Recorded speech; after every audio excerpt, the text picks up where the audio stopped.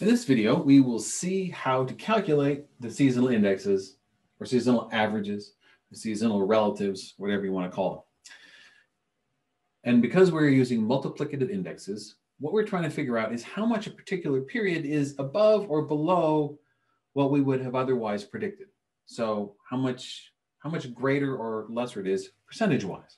So to do that, we need to do two things. We need to figure out what the overall average for that particular period is. And then we need to find the overall average, the overall average. And then we will divide the average for each period by the overall average. And that will give us our seasonal indexes for a particular period. So I assume everybody knows how to do an average. So take the average of the first quarter, 90 and 110 and 130, and we get an average of 110.3. If we take an average of the second periods, we get an average of 125.5. And if we take an average of these numbers from the third quarter, we get an average of 165. And then taking an average of the fourth quarters, we get 107.5. Now you may notice that I have 3 data points for the first quarter and only 2 for the other quarters. And so I have an unbalanced number of data points. First thing I would say is that I wouldn't make a forecast using only 2 years worth of data. I would want a lot more than that, but just to keep things simple for an example, I'm using a smaller data set. And then secondly, is it ideal to have an even number of data points? Sure, but does this work out fine when we have an uneven number of data points? As we'll see, it works out just fine. Okay, so we have the average for each period.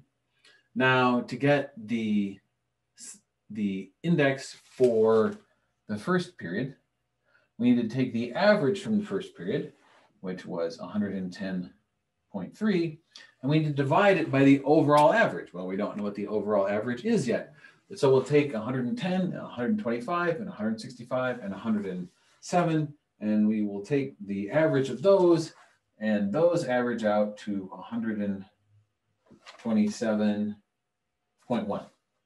So that is our overall average.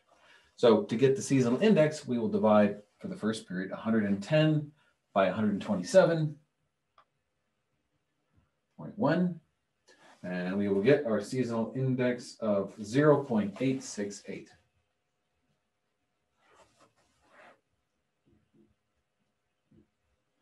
So we have our, off the edge of my board there, sorry. So 0.868 is our seasonal index for the first quarter.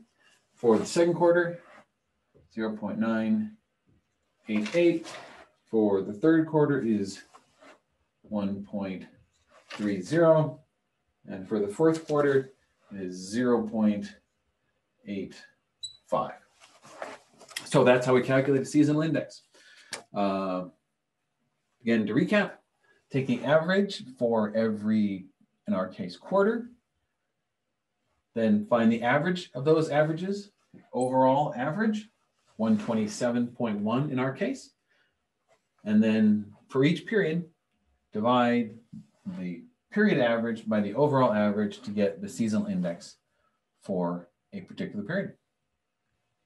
Given that our data is coming from 4 quarters of a year, it's highly likely that we have seasonal effects that are evidenced in our data, but it's never a bad idea to start out by drawing a picture to see how strong the seasonal effect seems to be.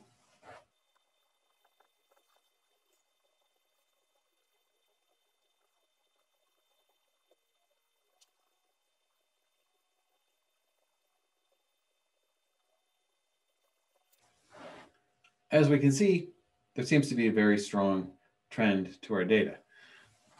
We have first, second, third, fourth quarters, first, second, third, fourth quarters, and the third quarter of this year and the third quarter of that year are definitely higher than the other periods. So there is very strong seasonality on a quarterly basis to support our use of quarterly indices for this data. I hope this has been helpful.